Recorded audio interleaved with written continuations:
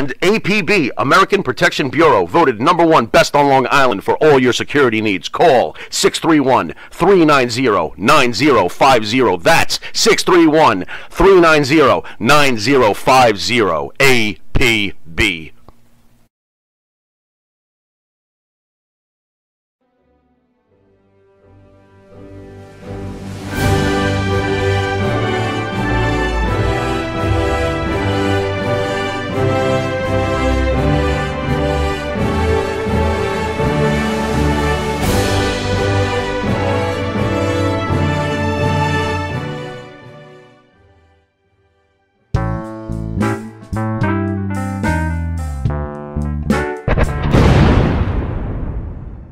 A big deal. Oh man! Listen, so I know you haven't spoken to him, but maybe you have on this particular issue. But nope.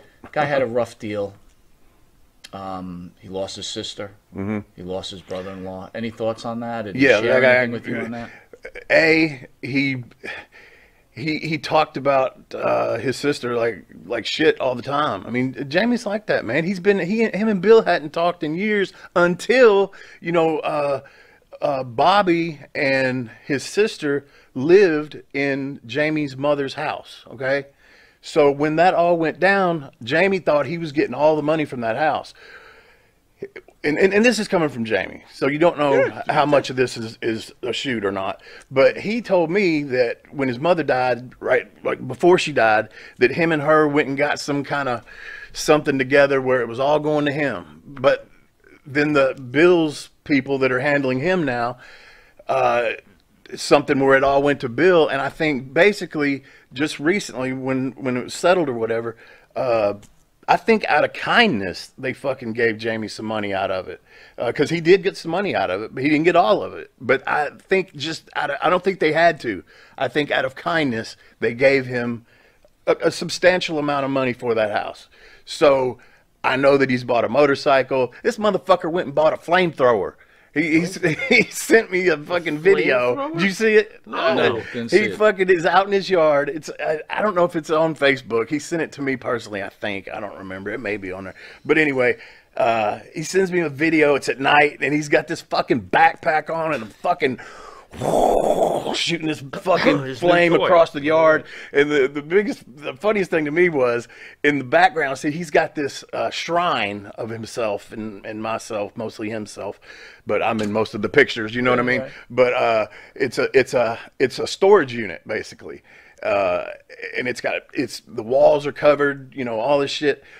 And then on the fucking outside of it, just like our gimmick, he's got spray painted like graffiti PG-13 on it in his backyard. So when he fucking blows that thing, it lights it up and everything. I said, "Oh my God, this motherfucker!" Lit the logo up on fire with the flamethrower. Yes, no, he wasn't shooting it at the building. He was shooting it just when he shot it. Like the building's over here, and when he shot it, it obviously lights up because it was nighttime. It fed me my whole life, but ever since I got out of it, I have done 10 times more better in my life for myself and my family out of the wrestling business than I ever have in it. And that's because what comes with the wrestling business is stardom and fucking money and people and fucking drugs, and then it just goes away. And that's the bad part. Most people have a big drug addiction, and then when they're out of money, that's when crime starts. You know what I mean? It's just there's no future for wrestlers if you don't save what you got right then. I mean, you break your neck, they fucking don't call you back. You know what I'm saying? That's fucking terrible, man. Sure. Jamie, what made you accept the booking when Eric Sims called you then? Because obviously you did accept it. Was it a moment of weakness? Was it, did you actually for a brief second say, you know what, it would be really nice to get PG-13 back together? Because I got to tell you, there was a lot of interest in seeing you guys together again. And, first of all, I'm sorry. I myself didn't think nobody in New York would even give a fuck if I no-show. Well, it was my honeymoon. I was in the mountains with my wife. I could either get in the car, drive 14 more fucking hours to make $200 a fucking day, or I could stay in this hot tub with my wife in the mountains on my 10-year anniversary. Well, guess what I fucking did? Yeah, because there's no, like I said, I don't know Eric Sims. I don't know that dude from fucking Adam. One time in my life, he flew me into Philadelphia, gave me a bunch of money, and me and Iron Sheik did a fucking video, got drunk, great to see the Sheik, and I've never spoke to either one of them again since then. Not that I wouldn't have. But there was no reason for it because they didn't need, Sherry didn't need me or I didn't need them. And that's all the rest of the business is. If they don't need you or you don't need them, why would you talk to the motherfuckers? Hey, Jamie, I want to go back to your sister and your brother-in-law. You had a rough go of it. They lost, you lost both of them within a couple of weeks. How was your relationship with them? Bobby is the world to me. Bobby Eaton was my hero. He was definitely my hero, you know. Wow, get a little emotional here. Sorry. It's okay. But it's okay. Bobby was everything to me, for real. Bobby was the reason I wanted to wrestle, not because of my dad, because of Bobby. Bobby was just such a kind. Sorry, guys. No, it's all good. Wow. All good. They called me out of nowhere, man. Understood. Bobby was definitely my hero, man, and it's hard to lose your heroes, bro. Sorry, guys. No. All good. Do you feel that? But I mean, he was really everything. Bobby was just so kind and just such a good dude, man. And once again, when the wrestling business threw him away when they were done with him, it's just fucking terrible, man. Tracy's mother, they just threw him away when they were done with him, It's just a fucking terrible thing, bro. It's just so sad. It's just no future in the wrestling business, bro. I mean, you may make a bunch of money one time.